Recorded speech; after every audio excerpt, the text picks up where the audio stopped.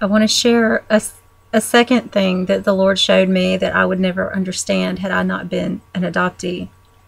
This is part of my Revelation 12:11, Romans 8:28 video, and I declare that my life is important. Everything that happened in it, God is going to use to His glory.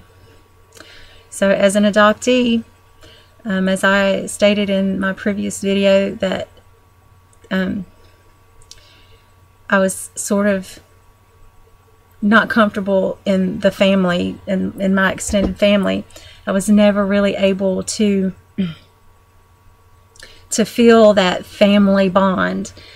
And even I think about my nieces and nephews, they're always making fun or jokes or whatever. And, you know, like my dad's family tends to be really stubborn. I think it's a generational thing, or they're, you know, even maybe a little bit mean. But I'm not going to tell you what my name was, but I'm just going to make something up. Let's say Smith or Doe. We'll say Doe. My family, they even say, well, you got that Doe blood in you. You're mean. You know, you're just like that kind of stuff. They have a bond in the family name, in that belonging, which I guess it could be good for most people according to God's plan for their lives, but it wasn't for me. That and being a military brat, we moved around a whole lot. I went to 3 different high schools, went to several different elementary schools. I was never able to make friends. I was always afraid to make friends because I just knew that they would be taken away from me.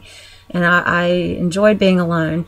Was never able to be in any kind of cliques, which, you know, if you think about, you know, where the most drama lies in our lives, it's usually in families and in, you know, say, you know, in high school, your cliques, or even at work. I never had time to become part of any of that, so the Lord saved me that headache. It wasn't necessary for me to be around people all the time. I most of the time ended up being alone because I didn't want to come close to anybody, because I didn't want to lose them. So I got used to being alone. I did have, most of my friends were usually in the band. I did make close friends in the band at every school that I went to, because they were always accepting. And I knew, I guess I would see them again, say maybe at clinics or at football games or whatever. But I was generally alone, and I preferred to be that way. And I think that was because, you know, of being adopted and being in a military family. And God saved me from all of that. I don't need, you know, if we have a lot of friends, if we have a lot of things going on in our lives, Paul says that, you know, we or you know, in several places in the Bible, we become caught up in the cares of the world, and we don't have time for God. That's one of the things that benefit me, is I don't have a lot of friends. I didn't grow up. I don't have any lifelong friends that I'm used to being around. I don't go out, I don't do anything, and that's just fine with me. I spend time alone in the quiet, and I enjoy it that way. I prefer it that way, because I'm okay with not being surrounded by people and things and noise. I enjoy the quiet, and I think I have a special ability, you know, to a special focus, ability to read the Word and listen and pray and meditate. I don't mind being alone and in the quiet for extended periods of time.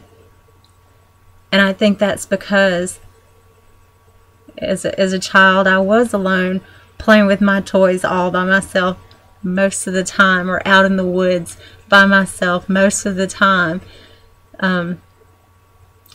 Sitting quietly at a corner table in the lunchroom by myself most of the time, but I did eventually end up with lots of good friends in each school that I went to, somewhere about a quarter through the year. But that's a good thing. I wouldn't be who I was today if those things didn't happen. I was miserable then, but now I'm comfortable in solitude, and it makes it easier to be alone with God, and it makes it easier for me to excuse myself from drama or from things going on. I don't have to have a house full of people. I don't have to be around a whole bunch of people.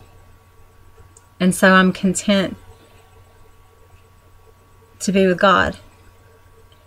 And so he took that thing and he turned it into something beautiful to benefit him and his kingdom and to benefit me, because I think I'm happier than I could ever imagine being in the middle of a whole bunch of stuff. So yeah, Romans 8:28, Revelation 12:11. Make sure you make your videos. Please get the word out to the world that life can be beautiful even coming up out of ashes. Tag your videos with people that you know would benefit. Like if you're talking about wartime, tag whoever it is down the bottom. Sexual abuse, tag down in the bottom. Start from the beginning of your life. That your life matters. You're wonderful. You're needed to bring people into God's kingdom. Your testimony, what you are, who you are, what you did, what you didn't do, and how God made it right. Let's do this new thing.